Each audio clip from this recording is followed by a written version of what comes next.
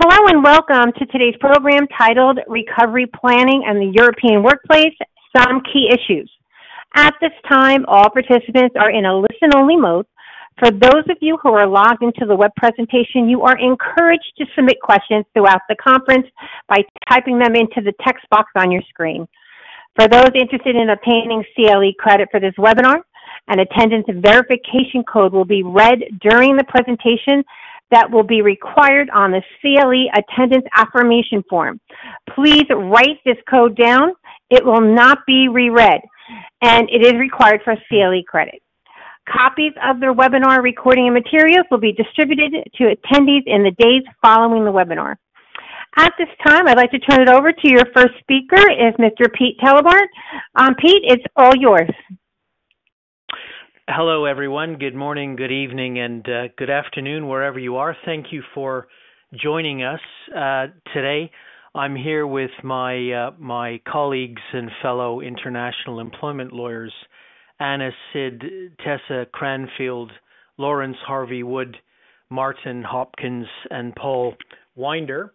And today we're going to address some of the issues that we're seeing coming out of recovery planning in European and Middle Eastern jurisdictions.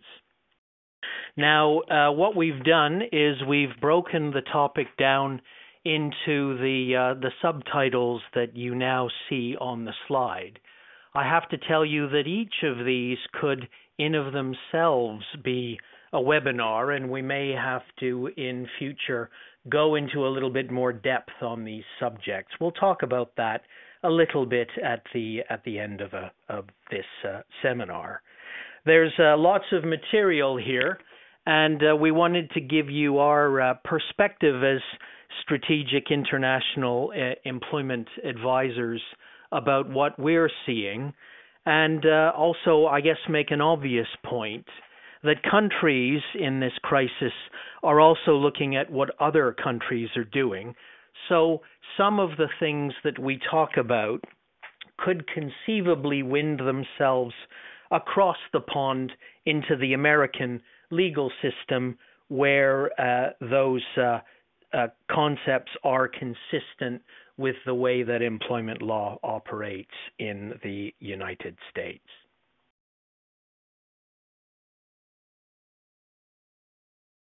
So now I'll turn it over to my partner, Tessa Cranfield, to discuss some of the issues around managing return to work. Thanks, Pete. And this is Tessa speaking. So as Pete says, we're really thinking big picture and strategic today while trying to give you some local flavour and examples. And the biggest strategic issue really, I think, is how do you get some kind of unified and consistent approach, given that most of those listening, like most of our clients, will operate across multiple countries, often North America as well as Europe and wider EMEA. So what's the best approach? You may have a US playbook. You may be looking to apply some standard principles across the board. Is that possible? Given, as Pete has said, the countries in Europe are going at different speeds with their return to work. And there are some really surprising differences, given that we're all dealing with the same root cause of this crisis, which is COVID, and the same fundamental scientific advice and World Health Organization guidance. So I think a key takeaway from this talk will be that there is more difference than you might expect in terms of how countries are tackling this. And we've been spending a lot of time recently, including with some of the people on this call, helping them work through to adapt global policies so that they can work in multiple different countries. And often we've then had to repeat that exercise when we've got into Works Council or union negotiations on how those policies work. So some examples: physical distancing. The rules differ surprisingly between 1.5 metre in a lot of countries, 2 metres in some other countries, Spain, I think, still, UK. Rules around testing. Is testing permitted? In a lot of countries, it's still very frowned upon for privacy reasons. A lot of the continental countries like Netherlands and Germany are quite anxious about that, although temperature testing people are warming up to. We'll come back to that. In some countries, for larger employers, for instance, testing is mandatory in Russia. So really a wide range of difference. Even the rules around when individuals should be quarantining and what the locally recognized symptoms of COVID are from the local health authorities can differ. So how do you manage this, and how do you make sure you're being seen to be fair and consistent, and that you are reassuring employees who maybe not right now, but in the future may go back to working between different locations, may be anxious for their safety and wondering whether their home country standards will be maintained?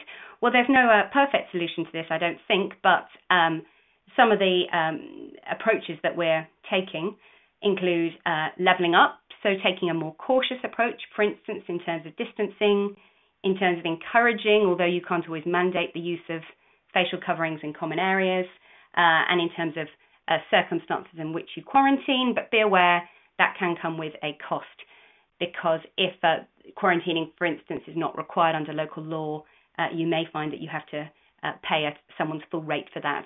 And you may also find that you have quite a debate with works councils who have a lot of interest, in particular in privacy areas and gathering health information. So don't expect to be able to agree these things overnight. And if you're looking to reopen facilities, allow some time for those conversations to take place. And another sort of key tip, I guess, is focusing on the principles. There is some commonality in terms of a messaging around safety first, the importance of training, escalation routes if people do have safety concerns, and internal protocols in the event that you have a confirmed COVID case, for instance. So some commonalities there, but it's by no means straightforward. And what that means is that if you're looking for a unified recovery plan across multiple jurisdictions, that's not going to be possible. That doesn't mean that you can't produce an international recovery plan. It's just not going to be identical in every jurisdiction. We could actually do a seminar on building these plans. They can be done. You just need to know where the variables are. Now, moving on, we're going to talk a little bit about some of the live issues that our multi-jurisdictional based clients are starting to see. Yeah, and it's Anna speaking, Anna Sid. The first thing that we should be taking into account is that Europe has the concept of employees' representatives. Tessa has mentioned a couple of times the Works Council, which is basically a body that is set up in the company to represent the employees. Some countries would have also, along with the employees' representatives or Works Council, union representatives that also have the ability to negotiate on behalf of the employee. They have the right to negotiate and be consulted by the employer on certain topics, and importantly on what we're dealing with today, on health and safety measures. So they also have the right to be consulted in other areas that might be related, like mandatory consultation on work suspension, furlough, reduction of working hours, reduction of pay, but we will touch upon this later. What involves health and safety is important to take into account that even if the governments have issued guidelines on health and safety measures on return to work, and we have seen countries where they have specified how to return to work, how to have the physical separation between employees, the entrance into the workplace to avoid accumulation of people in closed spaces. The specific implementation of those guidelines issued by the government have to be discussed specifically with the employees' representatives. And this leads that it cannot be done just unilaterally by the employer, even again, if the government has issued these guidelines, but you have to sit down with your employees' representatives and negotiate on that. So, for example, we found that privacy regulators have accepted, in some circumstances and under justified reasons, to do temperature screening, but that doesn't necessarily mean that the Works Council will have the same view. So you would have to negotiate and at least consult or inform about the measures that you're planning to take. And the same applies to some COVID testing that some companies are planning or are doing in practice. Also, in other countries, like for example in France, health information can only be managed by the health professional, or in Italy, doctors and works council are required to be involved in any testing or health protocol.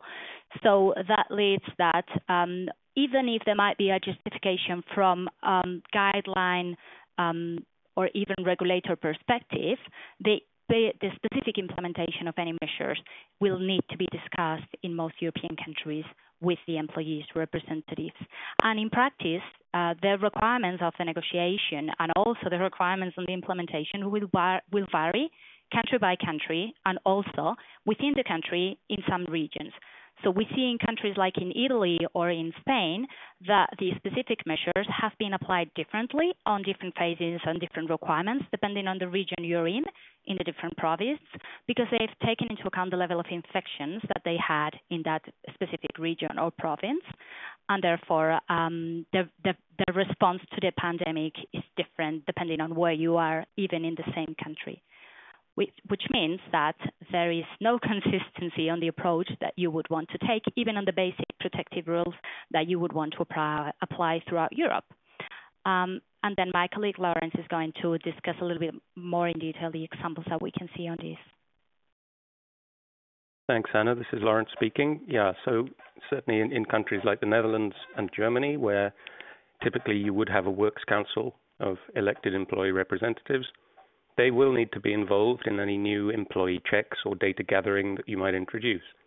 So not just temperature testing, but even issuing health questionnaires asking staff whether they've been exposed to COVID or had COVID symptoms. So do keep in mind it's not enough to rely on these steps having been recommended by the local health authorities. You'll also typically need to speak to your local health and safety committees where these exist in relation to COVID safety measures affecting the workplace. So that might involve closing common areas, physical separation measures, and flexible working hours. You'll find different local rules across Europe on the use of face masks, and that may be because even the scientists don't really agree on how effective they are. And initially, European authorities tended to discourage generalized use of masks as being ineffective, but many have now reversed their position. With that said, they're not mandatory under all local laws by any means, and that in itself raises legal issues. For example, do you have to supply masks to staff, and is it permissible to make wearing masks obligatory? If you do want to do so, then that is most likely to be a consultation issue with the relevant Works Council Health and Safety Committee. One of the things that we've been struggling the most with as in our capacity as multi-jurisdictional advisors is that a lot of the laws that have been slammed into place across Europe have been done so over periods of, say 2 weeks. And they normally take 2 years to be properly implemented. And what that has meant is that they sit on top of the underlying legal system. So a lot of what we're looking at is squaring away these emergency laws with, underlying rights that haven't gone away. And one of the most important of those, in addition to that which Anna and Lawrence have been talking about, is data protection. You all know, I hope, that in Europe, employees have considerable protection in relation, in particular, to their personal data. And and if I, Pete, am your employee in Europe, suddenly you're very interested in my temperature every day. You're interested in my personal travel, where I've gone on vacation. Maybe you're interested in my wife's health and my children's health, and you want to know all about that in order to make your workplace safe. Well, you're creating a pool of intensely personal data about me that is very highly protected under European law. So you really need to think about that as you determine your safety measures you're gathering stuff about me that I'm going to be very angry about if it gets into the hands of a third party. Now, Anna has also mentioned the collective consultation obligations in Europe. We have very high levels of industrial democracy that, typically for the Americans on this call, you're not used to seeing. Don't forget that in addition to collective consultation obligations, you're also, in most European jurisdictions, going to have individual consultation obligations as well.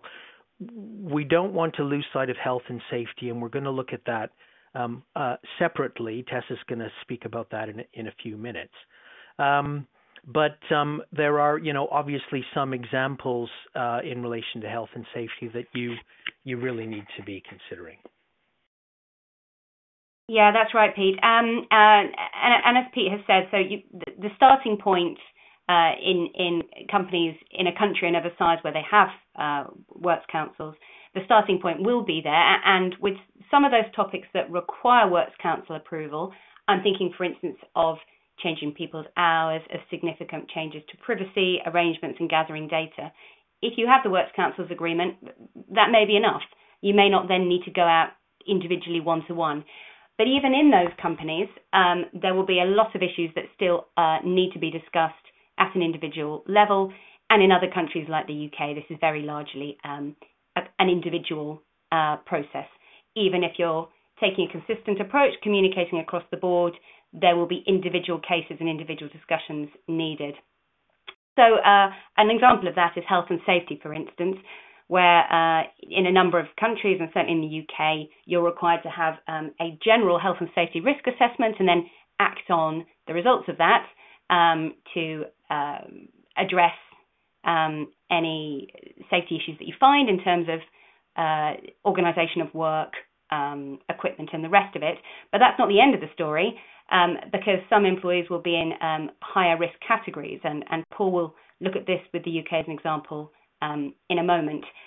What that will lead into, though, is then a much more bespoke conversation with those people. Even if you have a general system in place as to how you address risks, you can expect that will not be totally the end of the story.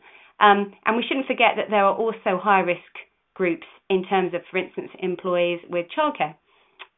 In a lot of countries, schools are still closed, nurseries are closed, and childcare is limited, and people have other caring responsibilities, in particular if people close to them are in a vulnerable category. So that can lead into other rights and protections, which we'll talk about in a bit more detail. But clearly, as an employer, whether or not someone can sue you for this, you want to be factoring this into your planning and anticipating to avoid these kind of problems coming up. You may not know, for instance, how far people live from their workplace and how they come into work. So these are early conversations to be having with a view to avoiding not only legal issues, actually, but also continuity issues where you really need people to be effectively working as business ramps back up. To some extent, ignorance can be bliss.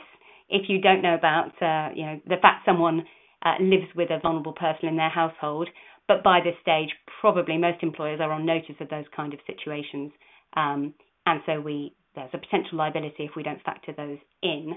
The other point we wanted to flag on this slide, if as you make your return to work plans, you realise that there will be changes to individual working arrangements. For instance, there's a lot of government recommendation about staggering work times, about cohorting people, so putting people onto shift patterns in facilities, perhaps adjusting people's duties if it's not safe for them to be in their previous, say, frontline role because they have a health condition. In that kind of situation, you are likely to need individual agreement, and how you go about that will differ very much from country to country. Some countries like the UK, we may be more relaxed. If you've got some flexibility in contracts, we may be able to rely on a notification, but in a lot of countries, and in some cases too in the UK, that won't be safe. And there's a surprising level of formality in some countries, even where you're making quite a minor change, sometimes that needs to be formalised, even as a contract variation. So worth planning ahead for that because it can take a little time and the risk can be significant. Lawrence. Thanks, Tessa. Yeah, and that is especially important in civil law jurisdictions across Europe. Obtaining express consent from employees to changes in their work arrangements is usually going to be required rather than just giving a unilateral notice to them. But there are exceptions to that, such as coming out of furlough arrangements. And I think that brings us on to our next topic, for which I hand over to Paul. Thanks, Lawrence. Yeah, I'm going to be just talking about some considerations to bear in mind when ending furlough or short-term work arrangements. Generally, there'll be an obligation to notify rather than obtain agreement when you want to bring these arrangements to an end. But you should check any relevant provisions in the agreements that have been entered into with the employee individually or the employee representative body, for example, any works council. In countries like Germany and Switzerland, the Works Council agreement and state subsidy applications have a fixed end date, but the arrangements can be brought to an end sooner. The state subsidy can also end automatically if the conditions which triggered the entitlement no longer apply. So, for example, if customer orders revive. Generally, employers have to apply the same working time reduction to all staff within a given site or team, which is, for example, the case in France. Or at least you have to achieve a total average reduction for the month in order to qualify for the relevant state subsidies. And, for example, that's the position in Germany and in the Netherlands. This means that you'll need to give careful planning to ensure that the business needs are properly met and that the arrangements themselves are workable. You'll need to be conscious of the fact that vacation entitlements may have been postponed during short-time work arrangement periods, and or there may have been a reduction in the rate of pay for vacation, so there may be balances to use up. In certain countries, furlough schemes are being adapted as lockdown is lifted. As Tessa alluded to, in the UK, for example, there are changes afoot. No new entrants to the furlough scheme will be accepted after 30th of June, and that means that an employee must have been furloughed for the first time today, 10th June, in order that they will meet the minimum requirement of 3 weeks of furlough before the 30th. Further, from 1st July, furloughed employees in the UK will be allowed to undertake part-time work and be furloughed under the scheme for the remainder of their working time. We don't have much detail on this at the moment, but further guidance is expected from this Friday, June 12th.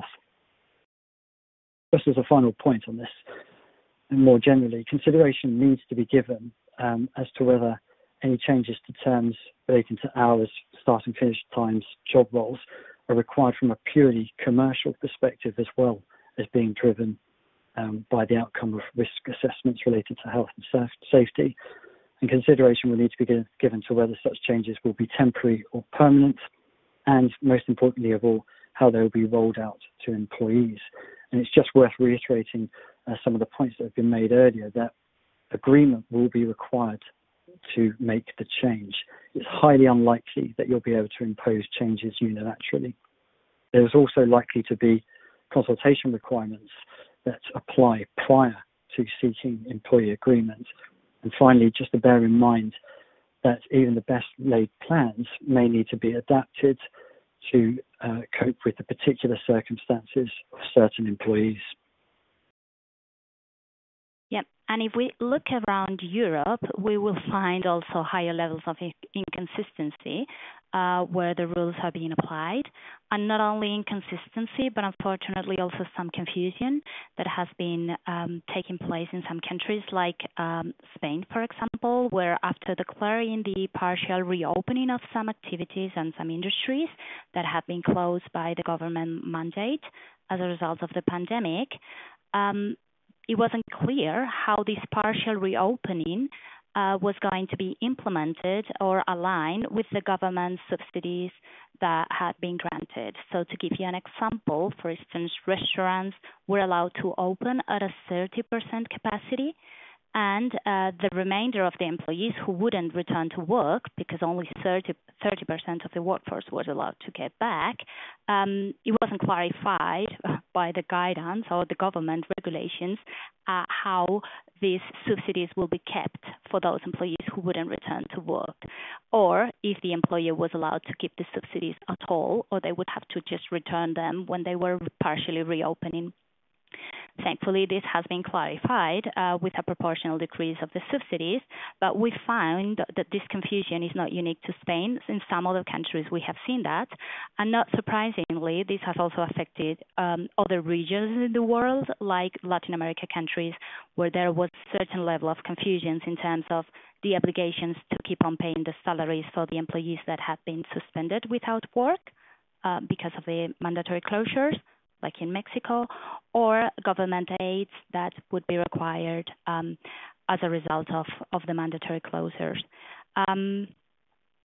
We will continue to face this because, as Pete has referenced, these are regulations that are being approved by governments on the go, and then basically that means that in practice we will find practical difficulties on the implementation of such measures that need to be further clarified by the regulators. And Tessa is going to guide us through some special cases that we need to watch out for. Yeah, and picking up on what Anna's just said, employers really are in quite an unenviable situation. So not only are there somewhat different measures between countries and to some extent between workplaces, the UK, for instance, has a set of, I think it's 8 different lots of guidance, depending on what type of workplace it is. But also, as Anna says, we have a changing situation. And I think we're all very mindful that even if cases now are dropping and we're moving towards a return to normality, we need to be prepared for the fact there could be a second wave. And that needs to be factored into plans. So with that in mind, particular scenario to look out for this is the first we've flagged on the slide. How can you be confident that you've taken all steps to protect employees' health and safety? In fact, this is a bit of a red herring. I think most companies and even health authorities would say it's probably impossible to be 100% certain that there is no risk of exposure at all. So what you're really doing is making sure that you have followed the processes, the thought processes, the planning, you have the documents in place to show you've been through this, that you are minimizing the risk as far as possible.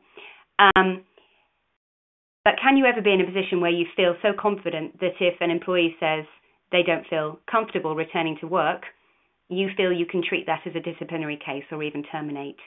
It's certainly not impossible that if someone refuses to come to work, that could be treated as a disciplinary case or pay withheld. But to do that, you'd need to be very confident that you have done absolutely everything you need to from a health and safety point of view, as well as, of course, looking at local rules around whether there are other options for them. And to Paul's point, for instance, in the UK, provided you've done it by today, there's a suggestion that you could furlough, which means putting on a leave with a heavy government subsidy, employees who really shouldn't be coming into work, and you can do that until October. So you'd need to make sure you've looked at those options by country.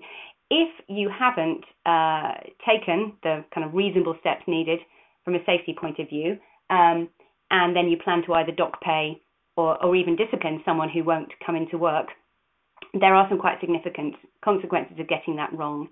And we probably won't get really clear guidance until litigation starts to go through the courts as to what is reasonable here. From a UK point of view, you'd be looking at what the employee reasonably thought the situation was, what the medical situation was at the time, which might include the infection rate very locally to the workplace, for instance, and of course what steps were actually taken. So I think the key will be to investigate someone's circumstances where they do refuse to come in, to the extent you haven't already flushed that out with your communications and discussion before bringing people back in. Also be aware, of course, that we're not just talking about individual issues like constructive dismissal, where someone can resign and claim severance compensation, for instance. We're also looking at potentially health and safety inspections by the local authorities. And in a lot of countries, that involves a potential personal liability for senior managers, which is something that always worries us, especially in these times when no one is quite sure how far their insurance policies extend to cover issues relating to COVID. And how about employees who commute to work on public transport? In a lot of countries, governments are warning people against using public transport if they can avoid it. How far is that the employer's problem? We normally wouldn't get into that issue unless the employer is self-providing, for instance, shuttle buses. But we are seeing, and looking across the Atlantic as well, that some companies are saying where we've previously encouraged carpools, we're now discouraging that. And where you're having to travel on business during the day, we will pay for a single taxi, so you're the only occupant. So for the moment, again, until we have some litigation running through and some clearer guidance on that, it's a potential issue, I think, in the UK, but we can perhaps be a bit more robust on that in some of the other European countries. Home working generally still is the default. So even if someone works in an essential industry, generally you will need to justify them coming into the workplace until we get to the next phases of the return to work. And some of you may be familiar with the fact that employees in some countries have had to produce passes, digital passes in some countries like Russia, in order to be, in case they're challenged, when they leave the house to come to work. So that's phasing out, but it's still an issue in a number of countries.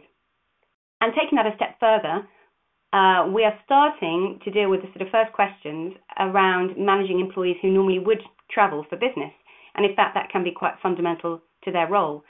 A lot of governments, including the UK, are still advising that people should undertake essential travel only. Some countries are keeping this under review. They have a finite period after which travel is clearly opening up.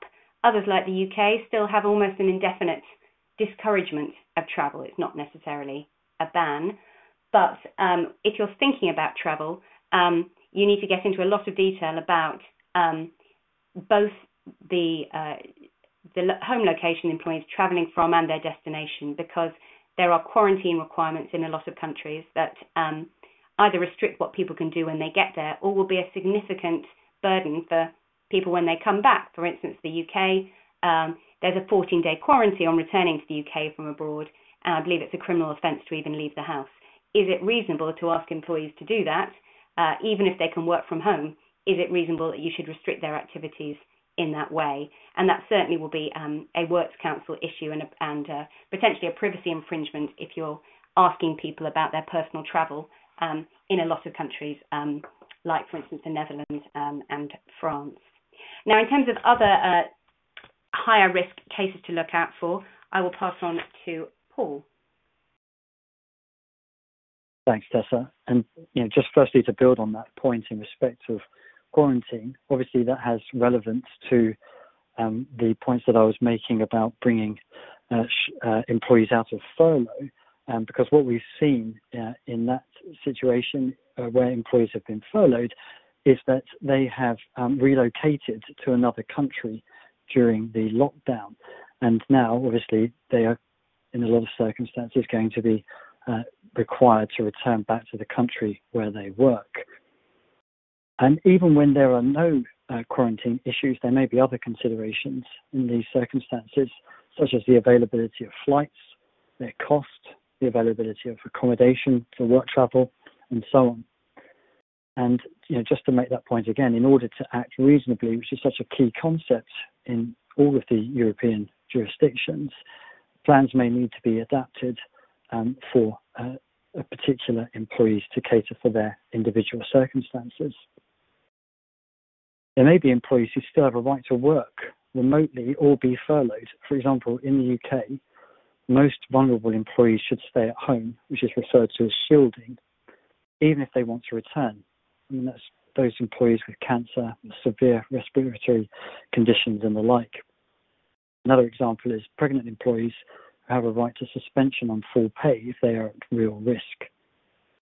As mentioned earlier, if employees are vulnerable, then employers should consider their position very carefully before requiring them to come into work, given the potential legal risks of doing so.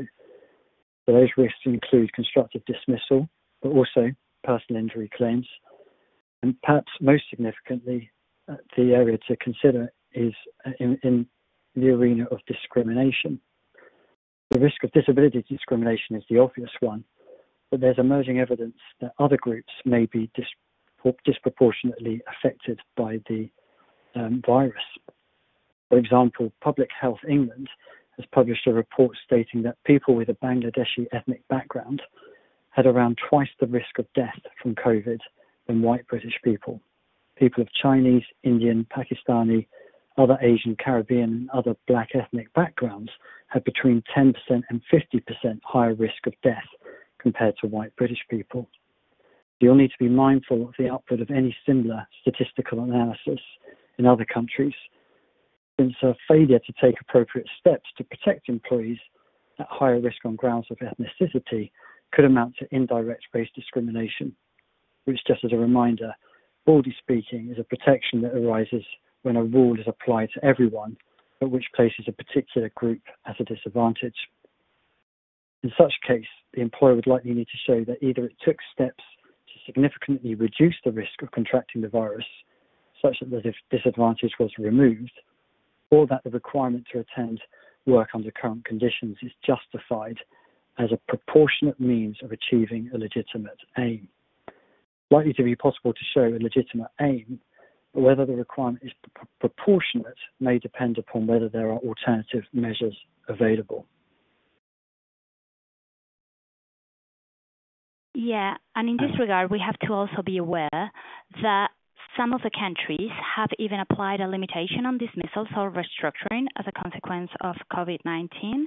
Countries like Italy or Spain, and also in other regions of the world like Latin America, have issued regulations that basically said that it is not possible to implement dismissals or restructuring in the context of the pandemic, without leaving aside the already existing protections in those countries and some other European countries that some groups of employees have, including sickness, maternity, paternity, or some other groups that have already a protection involving that termination could trigger even the obligation to reinstate the employee. There have been some regulations that basically declare that termination is not valid, and these limitations are often related to the fact that the employer has taken state subsidies. For example, in the Netherlands, there has been a requirement, there has been approved a requirement to pay back a fine reflecting the portion of the subsidy that has been received in case a termination during the subsidy period take place. And similarly to these, Poland has ruled that within a fixed period after receiving the subsidy, there's a limitation for terminations. So I guess the rationale behind this is that governments are subsidizing, providing subsidies to the companies to allow them overcome or stay within this pandemic situation. And in return, companies have to be committed not to implement the terminations as a result of these grounds. So that is something that we have to take into account, looking to the future and possible restructuring measures that companies will, in many cases, will have to face.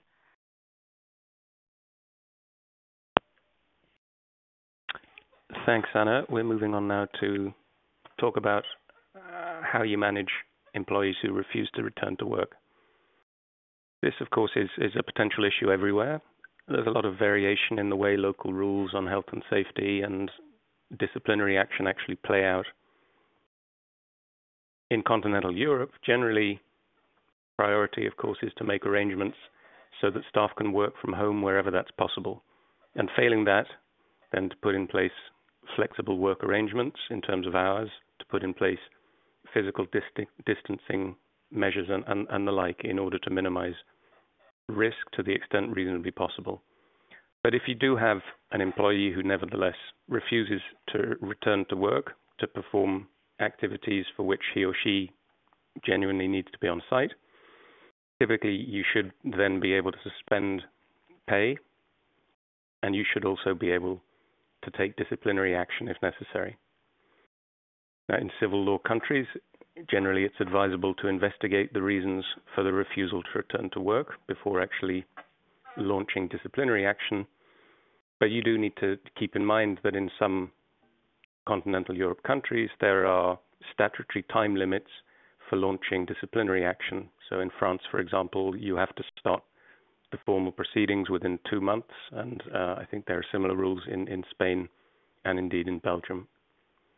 Tessa, handing over to you for a comment on the UK.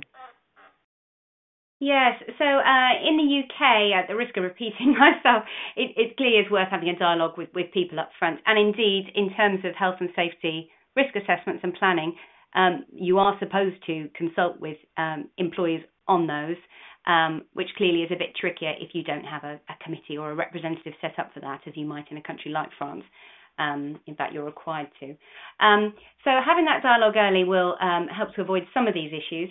But we talked about the risks if you do go into docking pay or issuing warnings, when in fact an employee can say it was not reasonable for them to return, or as Paul was highlighting, that there's a potential discrimination issue there. For instance, they have an underlying condition, which means they're more at risk, which qualifies as a disability, which it's quite likely to, if it has made them more at risk of COVID. It's quite a low bar for the UK. The other point, and lifting our eyes from the UK and a bit more broadly, is that you should be aware that there are various state leaves and payments available for employees who, for instance, have someone in their household who's at higher risk. I think that's the case in France, for instance. There are special carers leaves available. So it's definitely worth exploring all of those, and they're very much local specific, and offering those as alternatives, failing that even potentially unpaid leave before you take any more drastic action. And that will definitely be one to dig into and check the local specific rules. This is a good moment before I pass on to Pete to share with you some of our thoughts about what this all means and where things are heading, for me to give you the CLE code for those of you in the US who want to claim that. And that code is SS, so Seyfarth Shaw 6565. That's SS 6565. And I'll now hand on to Pete, who's going to share with you some of our tactical thoughts about where this is going and what legal and HR can be planning for and thinking about looking round the bend. Pete. Thanks, Tessa. Well, look, as I said at the start of this, so much of what we've seen, the employment law landscape has changed in such a hard time. We have some variables that are caused by COVID-19. In jurisdictions like the UAE, where the economy is dependent upon expat workers, they've all fled. So what are the implications for working in the UAE? How are those people going to get back? How does immigration law link in with COVID-19 tests? Those are some of the things that we have to think about. Both Tessa and Paul have talked about reasonableness. In particular, we'll be interested to see how judges react to all of this. Remember that we said that a lot of these laws have been executed in weeks, a process that normally takes years, and they haven't had time to connect all the dots. So are the judiciary in European jurisdictions going to be forgiving, or are they going to hold us to the letter of the law? Are we going to see waves of employment-related litigation? We hope not, but that's going to depend very much on the attitude of the judiciary. What we know we're going to see, I'll sort of set out in a few comments. The rise of remote working. Now, there was already a wave towards remote working. We could talk about this for a long time, and maybe we will with some of you if you want us to. But remote working has taken a huge leap, and it's probably here to stay. The workforce is full of people who didn't think they could do their jobs remotely. They've proved that they can. How does an employer reasonably say you're no longer able to do your work from home? Interesting one. Contracts of employment. I mean, personally, I don't think I will ever draft another employment contract that doesn't have a layoff or short time clause. You know, in jurisdictions where employees have contracts of employment and you're telling them to work less hours or work from home or earn less, you have to get their agreement to it.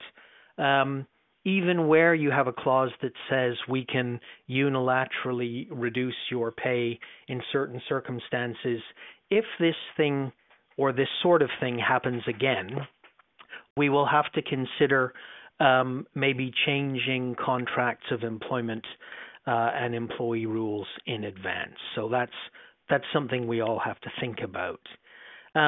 Lawrence and Anna in particular have talked about works councils and European industrial democracy. You know, the countries that have done well out of this are the ones that have been able to lock down quickly. So are employers going to have to start thinking about getting advance permission from their social partners, the works councils, the employee representatives, to trigger certain changes rapidly if we get another pandemic or another wave of COVID-19. So start looking at your entire suite of employment documents. Think about the things we've all had to do together in this emergency crash dive. Assume that we might have to do them again and think about how we could make that easier. We've talked about potential changes to shift patterns as we have requirements for social distancing in workplaces. If an employer can only have, say, a third to a half of the people in the workplace, would they perhaps run 2 shifts to keep their productivity to similar levels? What does that mean for the employment documents? A lot of jurisdictions have legal regimes that apply specifically to night workers. Temperature testing, how are we going to do that? We've talked about data protection, about employees' temperatures. Are we going to have to keep permanent measures in place that we can reactivate if it becomes necessary? What about newly symptomatic employees? Should they have specific protocols put in place? Should they have separate notification requirements? What do we do for people who don't know if they're sick, start to experience symptoms at the workplace? Do we have a protocol for that? And then consider in Europe the raft of employment policies that we tend to have. A lot of countries have grievance or whistleblowing procedures. Well, typically those procedures require employers to give somebody a fair hearing and a right of appeal. So if employees want to raise COVID-related concerns, either I don't want to come back and I'm grieving it, or I don't think you're being safe enough and I'm grieving that, are we not better off having a separate, more streamlined policy rather than giving those employees no alternative but to take their complaints through legally required grievance or whistleblowing procedures? What about returning employees who've tested positive for COVID-19 or may have been exposed and we don't know if they're immune? We need to think about that. We've all heard about notions of quarantine that countries are starting to require, particularly when people are entering the jurisdiction from another one. Well, what is the legal status of quarantine time? Is that sick time? Is it leave? Is it leave without pay? How are we going to categorize quarantine periods? Paul in particular talked about the medical evidence that's starting to come out in relation to specific groups being at higher risk. So And bear in mind that existing discrimination laws still continue to apply, and in particular the idea of indirect discrimination, as we call it, or disparate impact, as it's known in the United States. What are the best practices for selecting employees to return to work? What legal issues do we need to consider in each of the various jurisdictions? What about things like child care, senior care, especially for vulnerable seniors, transportation and other issues? Tessa referred to the issue of transportation. Our problem is it's easier to make the workplaces safe than it is in the big cities to make the journey to work safe. So we all have to have a chat about that. Return to work questionnaires. Well, if someone has been sick and they want to come back into the workplace, how do we assess the risk of doing that, and how do we actually integrate them back into the workplace? And on that note, return to work instructions. Do we put particular people under a different social distancing regime? The answers to all these questions are in a state of evolution at present, but it's important that we all start thinking now about how we're going to handle the practical impact of this pandemic and how it's changed all of our lives in the workplace going forward. I'll turn over to Anna to talk about some summary comments and some things that we may do going forward. Thanks, Pete.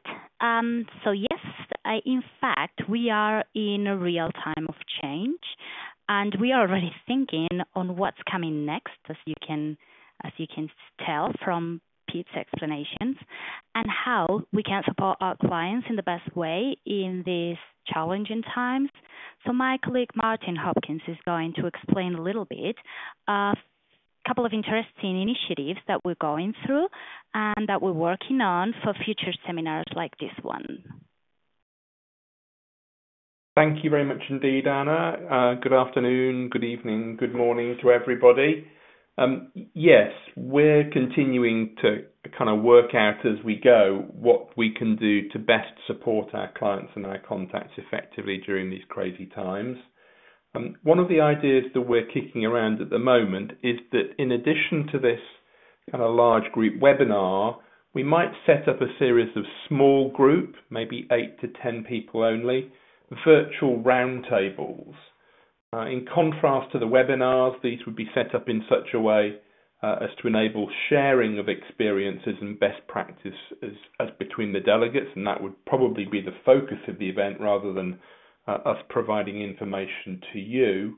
And that would also enable us to focus on single, narrow issues so that we could dive deeper into the practicalities of the challenges that everybody's actually facing. At the moment, that's just an idea that we're thinking through, but what we've done is we've thrown up on the screen some of the possible subjects that we are currently thinking about.